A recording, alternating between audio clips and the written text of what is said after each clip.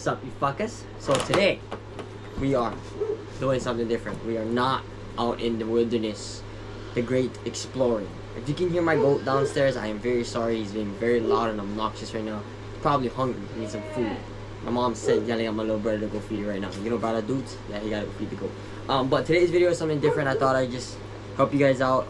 I've showed you guys us catching a lot of fish, so I thought, why not help you guys out today to catch your own fish? Today, I'm gonna be teaching you guys one of my favorite setups to use, like just in all around, and it will definitely catch you a fish, 100%. You do it enough, it'll catch your fish, and that is the clear water bubble. You can see right here, and a fly. Or you don't want to use that. Uncle get some more goods in here. Get some Campania lures. This one you guys can tell fish like this one because I only get one. It's abalone. Highly recommend abalone or jumping jack. You can use that. That works really well. But my preferred method, it's tried and true. It's worked a million times for me. And I just have a lot of luck with it. It's above one fly. And this fly in particular is rubber lip flies. I've just stuck with him because he's a super cool guy. He helps me out whenever I need flies, and I've caught a lot of, and they're proven, I've caught a lot of fish on them, so I got nothing bad to say about them. But enough of me talking, I'm gonna show you guys how to set it up, alright? We're gonna cut this off because I already made it, but we'll be right back. Alright guys, we're back. We got interrupted, my little brother had a question. But, so, back to what I was saying. We're gonna show you guys how to set this up real quick. So first of all, what the fuck kind of wording is that? First off, I got these scissors. They're braid scissors, high fish gear. Really badass. If you guys ever cut braid with regular scissors, you know how not much of a nightmare. These things are torch sturdy. I've done a bunch of stupid shit with them, but really, really badass. Highly recommend these things if you're whipping a lot. So you got your pole here. My pole's too big to be standing up in my room. It's a 10-6. So again, okay, this is what we're gonna talk about right now. If you guys are going to be doing this, I highly recommend using braid. You see, braid fishing line, not no monofilament stuffs. Braid. I mean, it'll work with mono. It'll work perfectly fine, but braid just helps it just makes it a little easier to work a bubble with braid. That's just in my experience. I just found it a lot easier when I'm using braid. Also, you kind of do want like a lighter pole. You don't want like a giant like 13-foot ugly stick dunking pole. Again, it'll work. Nothing against it. It will work, but it's just gonna be a nightmare. It's gonna torch your arm. Preferably something from like anything over 9 feet. Honestly, is I would say a sweet spot. I like going 10 to 10-6 is my like all-time favorite. You get that distance, but it's not too big to where you can't cast it all day and it hurts your arms. So I got a 10-6. It's actually the pole that I don't like using for this application, but I have no choice because my actual pole for this application has broke, and I only have this one. But it's a 10-6 Hawaiian custom, really, really good pole. I love it. Paired with a 4,000 Penn Fierce and 30 pound braid. 30 pound braid. Again, that's another thing. I wouldn't go anything under like 20 pound braid. Even that is pushing it because you can hook very big fish with this. I have caught one of the biggest wingers I've ever caught to date on above one fly. 15 pounds. Absolutely psychotic. That shorts will be up soon, so watch for that. But yeah, so braided line, highly recommend it. Like a medium to medium light pole, again, highly recommend it. And then like in that 4,000 to 5,000 range, real size with like 20 pound to like you can use up to a 60 pound test braid. Like it don't matter. But if you're gonna use mono, go with like 15-20 pound test mono. It'll be the same. You just won't get the same distance, but it'll still work. But yeah, so first off, you put the line through the eyeballs of your pole. You see, eyeballs. I have to fix the eyeball on this one. Okay, we'll show you guys. Like, watch this. So what happens when you put your pole in the fan, you gotta fix them. Okay, first off, with braid, I don't know how many of you guys ever use this, but this shit give me a nightmare, so I like to do is straighten it out. And you put it down there. Make sure you do the small side. We'll be right back, guys. Alright, we're back. Take 4, 3, 4. I don't know. Dog's interrupting me. My brother's interrupting me. This household, it's literally impossible to record a YouTube video. I've had this problem, but it's fine. We make do with it. So, back to what I was saying. Bubble. You see the bubble. There's a small little baby side, and there's a big giant hole. put the line through the top, the little baby side, okay? Through the little baby side, and you come out the big hole. And you see, just trust me. You're gonna be filling up the water a lot less if you do that. I've made mistakes where I have a swivel that's too small, and I put it this way. I'm like, oh yeah, I'll make it fit. Yeah, it doesn't work like that. You just constantly pop the top piece off, and the water all comes out. So yeah, if you don't know how one of these works, it's basically a clear bubble floater. You pop this end in. It's this little piece slides into the bubble. This piece comes out. You fill it up with water, and you close it, and it's basically how it works. Simple. I know. Simple logic. Also, swivel. Hold on, I gotta cut this off. I went whipping today, that's why this is all the kind. So I thought I'd help you guys out. Swivel. Buy one that you know won't go in there. Simple logic, you know, it's just make sure it doesn't go in the thingy. Swivel preference, I don't know, that's everybody's choice. I use these ones. People will swear by other ones. I don't know. I'm about to fly this pole across the damn room. Is what's about to happen. Okay. So you got your bubble on your braid, free, floating in the wind. Now you take your swivel, take one end, you go through the eye, and you tie a uni knot. If you don't know how to tie a uni knot, I'll show you how to tie a uni knot. So, wait, I gotta tap the screen. Sorry if this makes noise, guys. I'm sorry. I gotta see what I'm doing. So you take your line, okay? See, two ends. Take one, you take the tag end, you make a loop. This bubble is fucking stressing me out, boys. So you take the tag end, this is your main line on the bottom. You make a loop over, see the main line? You make a loop with the tag end. You go in the loop and the main line, you go 1, 2, 3, 4. Okay? Now you pull this. Add some lubrication, and you pull them tight so you don't burn the knot. That, my friends, is a uni knot, and I promise you, nothing will break that knot. That knot is unbreakable. So now you have this. Okay, you have a bubble and a swivel. See that? Now, the first step of your bubble and fly setup is set up. Okay, you can put that on the side. Sorry, got to the screen here. Now you take some mono. Okay, this is a very, what would you say? Controversial. I'm editing that part out. I don't know what a word, but basically a debatable topic. People will swear by fluorocarbon. People will say it don't matter. I'm on the boat that says it don't fucking matter.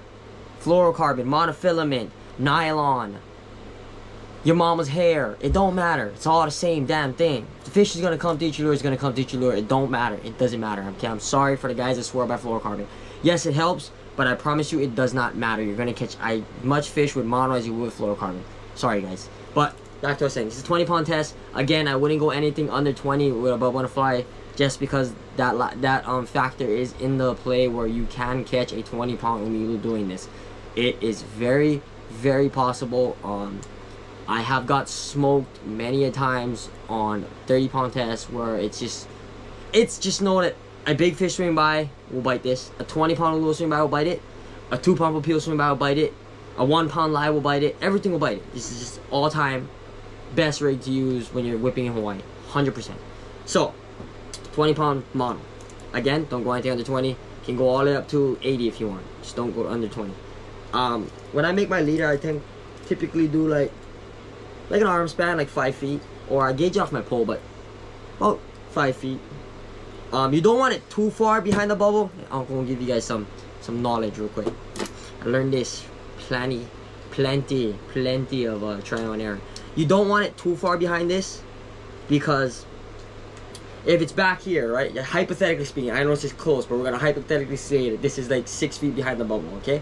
The bubble's going psh, psh, psh.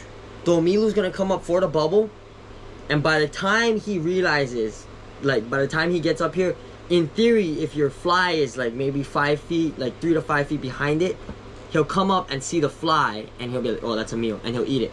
But if you have like a 6 to 7 foot leader, he comes up for the bubble and never sees the fly, because the umilus don't come up for this. People who say they do, again, everybody has opinions.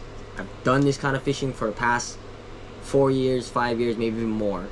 But they will not come up for this. They come up for this. The noise that this makes, the ka-choof, ka-choof, ka-choof, sends shockwaves down to the ocean floor, and it attracts them people. They're like, oh, who's that dumbass up there?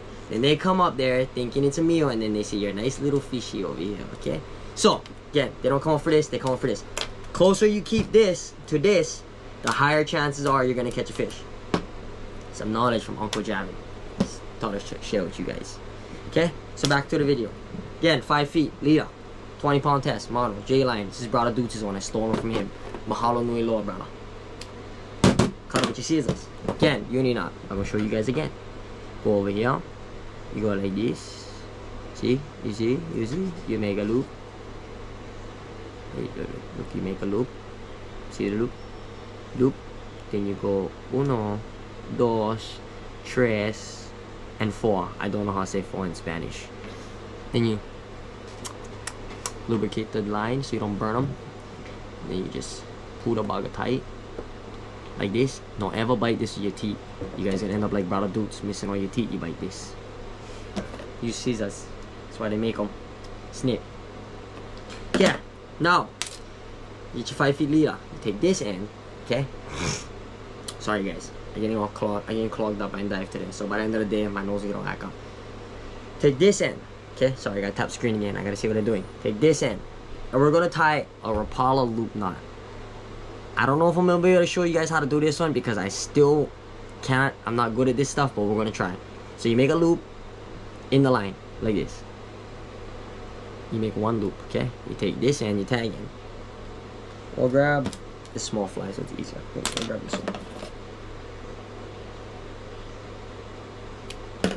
We'll grab the pretty one so that's easier.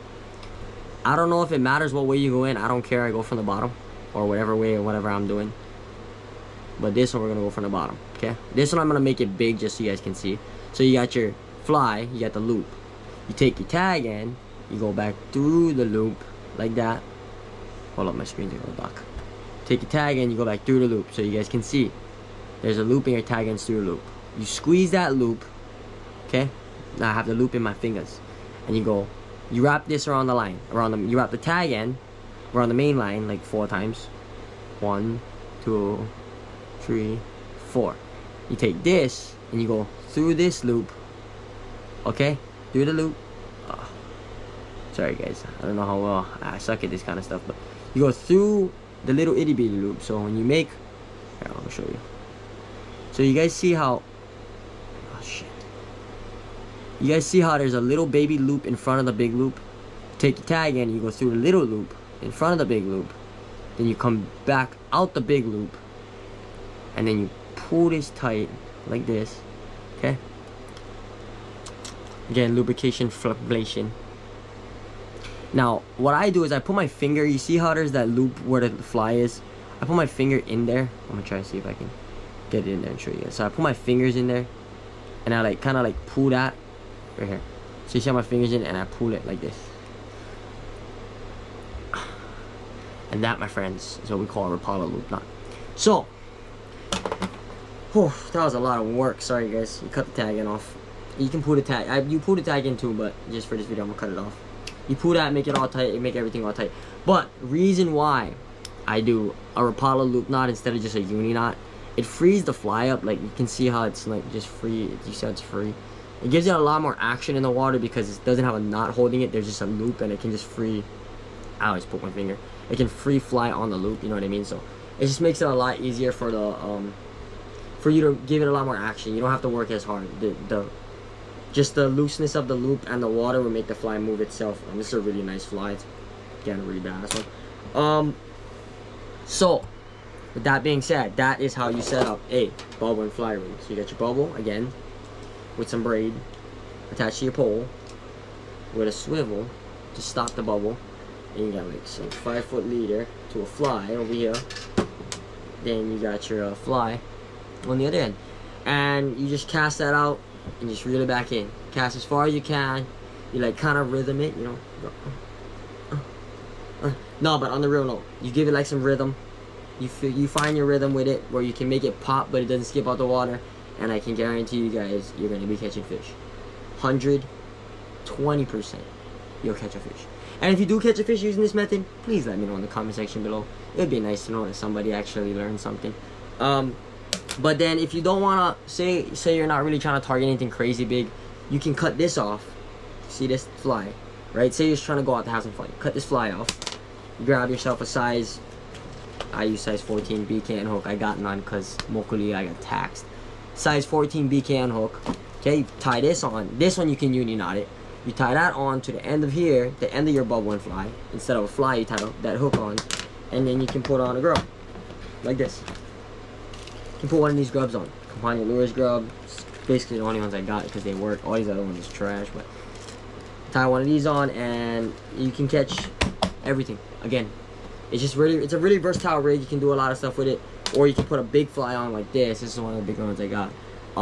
Super early in the morning. So what I'll do, this is a little tip, or not a tackle tip, ako jabbing. You know what I'm saying? Early in the morning, like super, like before, like the sun's just peaking, or like from like 5 to maybe 7:30, 8 o'clock, I'll throw a big fly like this. When I know the big fish are around, I throw a really big fly. Usually there's a trailer hook on here, but I don't know where this one went. This one kind of came off. I'll throw a really big fly like this, and then after that, throughout the day, I'll throw a smaller fly.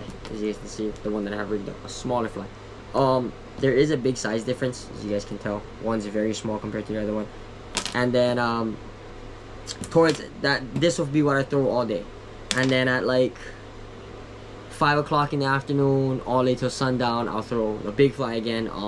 Just because I know that's when all the big fish are feeding. That's when I have a higher chance of hooking a bigger fish. And with a bigger lure in the water, a bigger presence, it might entice the bigger fish to actually come up and bite the lure. Because I've had times where I know they're in the area, I can see them chase my lure, or I hook a small peel and I see them chase. There's a 20-pound umilus down there, and they just won't bite. They just, nothing I throw at them won't bite. So in the hopes that they'll bite something bigger like this is what I'll throw. Sometimes it works, sometimes it doesn't. But you never know. Every area is different. The areas I fish, sometimes I like little baby lures, and sometimes I'll have a half pump of peel eat this thing. So it all depends. But I hope you guys enjoyed that video. I hope it helped. I hope you guys go out there and slay some fish, because that's all I want to see is everybody out there slaying. Everybody out there getting bento for breakfast. So again, bubble fly, epic setup to use. Again, if you guys do use it and get any action, let me know in the comment section below, because I really want to know. And that's basically it. Rubble It Flies. Hit him up on Instagram. I don't know if he still makes them. Pretty sure he does though. If not, I know Charlie's in town carries them, and I'm pretty sure Roy's carries them in Pro City. My favorite flies to use. I don't use too many other ones. I only use these ones. I haven't used any other ones apart from this. So again, thank you guys for watching this video. I hope it helped. If any other videos you guys want to see, any other tackle talks you guys want to see, let me know, because I got bins of tackle that I can make. You know what I'm saying? So till the next one, I'll see y'all later. Shoots. Alright guys, I know I said shoots, but one last thing before we dip out, okay? This clip that you guys are about to see is a clip of me catching a fish. This is actually, funny enough, the biggest umilu I have caught ever on a bowman fly. And I had the clip on my computer, and my girlfriend was actually making a good point, because I always tell myself I'm gonna find the time to put it in and find the time. And what better video than the one that I'm showing you guys how to make the setup. I'm very excited for you guys to see this clip, but also very cringe, because this was like back in 2018. I was little baby Jav, and I sounded like an absolute idiot. But the clip never seen the light of day, so I decided what better time than now, where I'm showing you guys how to set up bowman fly, that I show you guys that it actually works. So I hope you guys enjoyed this clip of me catching the biggest umilu I've caught to date. Again, thank you guys for sticking around to the videos. Until the next one, I'll see y'all later. Just jump straight into it. Yes, sir, baby! Yes, sir, baby! Ho! Ho! Oh my God! Oh my God!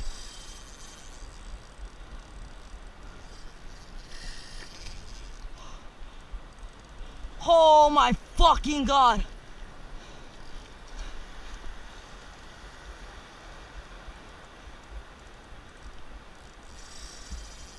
On big, boys.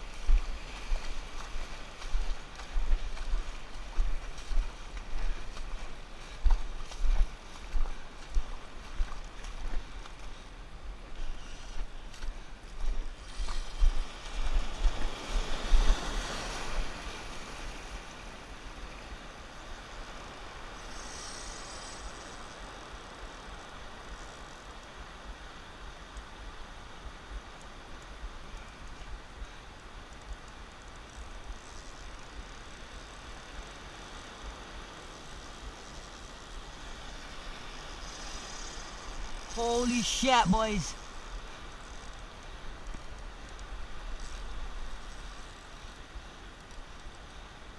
This is a real fish right here.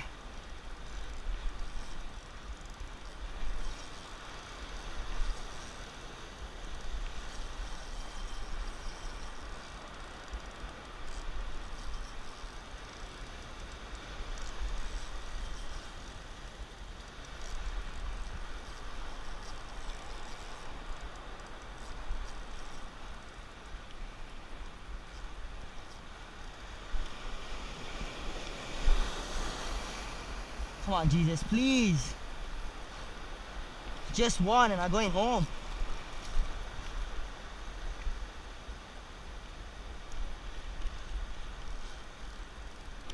Just let me land one.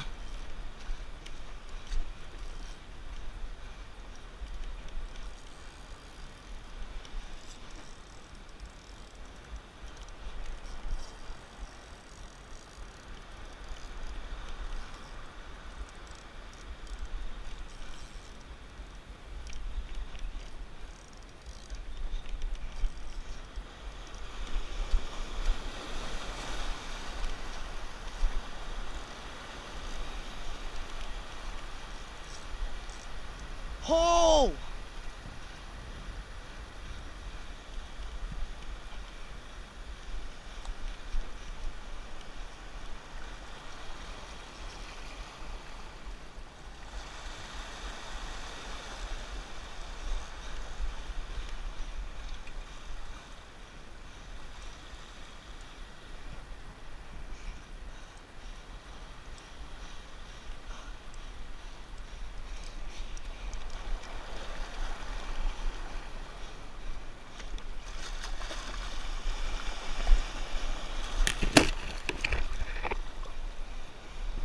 Oh my God!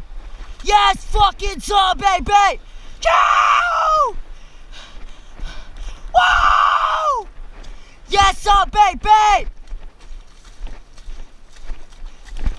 Thank you, Jesus! Yes, sir, baby!